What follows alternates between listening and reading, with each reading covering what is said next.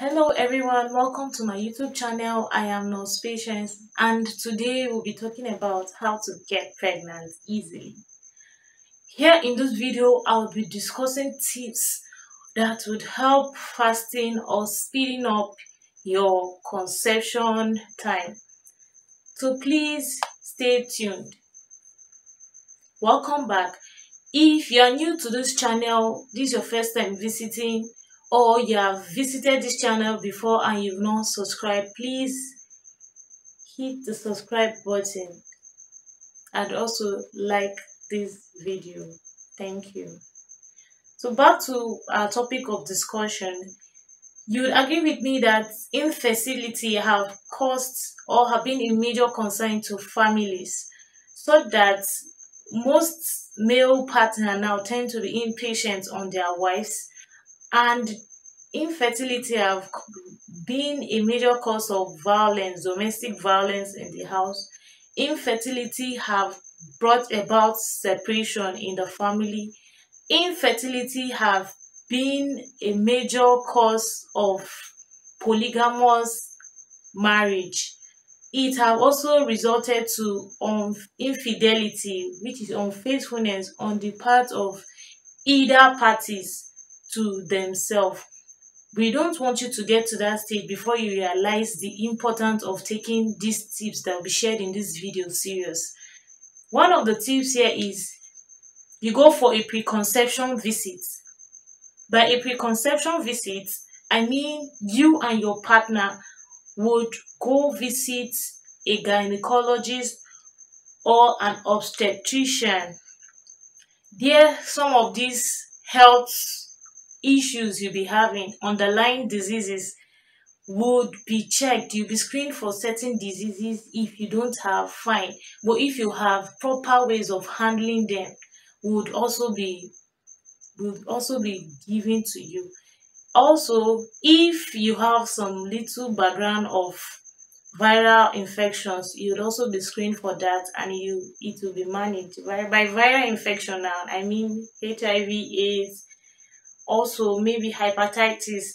Also, those ones will be checked. Then your vaccines, if you've had a complete dose of your vaccine, then you are also good.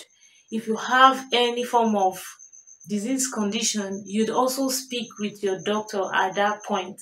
If you have, say, hypertension, diabetes, all those things you would discuss with your doctor in this visit, so that he would give you a more appropriate way of maintaining and managing it during the course of the pregnancy. He would also advise you on taking of prenatal vitamins, which are very important for you.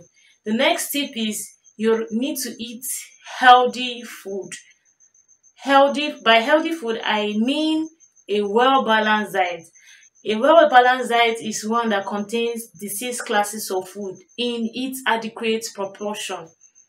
Carbohydrates will be there, protein, vitamins, the fat and oil, water would also be there, minerals would also be present in this diet, all in one diet. So these are the kind of things you'll be taking. You try and cut down junky foods that would not really do much for you at that point is not what you need. You need food that has the right nutrient for you. Then you also start taking your prenatal vitamins. If you go online, you would see some stores that sell prenatal vitamins, or you can get from a well-known pharmaceutical stores around you. The next thing is you would have to cut down bad habits. If you smoke, you quit smoking, cut back alcohol, cut back cocaine, hard drugs, any form of hard drugs. You would cut it down so that it don't have to affect your baby. The next thing, you would have to exercise. By exercise, I don't mean vigorous exercise. You maybe, if you are the type that does not work out, you try and take a few walks. Maybe when you wake in the morning or in the evening before you go to bed, you try and stroll around the area for 10-15 minutes. You can also try jogging, but don't go overboard. The next thing you would have to stop taking your oral contraceptive. If you have been on oral contraceptive and you have plans of conceiving, first thing you need to do is you stop taking oral contraceptive. Then if there's any other contraceptive you are on, like the intrauterine device, then you take it off. If you have implants, hormonal implants, you'd also take that out to help regulate your ovulation cycle and also your menstrual cycle, because these are good determining factors of you getting pregnant. Then another important tips here is you know your ovulatory cycle. This is to me, this is the most important, because without your ovulation cycle, you might not really know the right time when you are to meet with your partner. By meet, I mean sexual intercourse. Because if you meet with your partner outside your ovulation cycle, that's after the day outside when you are ovulating, you might not really get a good result. Having sex outside or before ovulation might not really yield a good result for you. So having a good knowledge, or even knowing the exact date you are ovulating, would help you know when to meet your partner and also get pregnant. In my next video, I'll be talking about those signs and symptoms that would help you know that you are ovulating.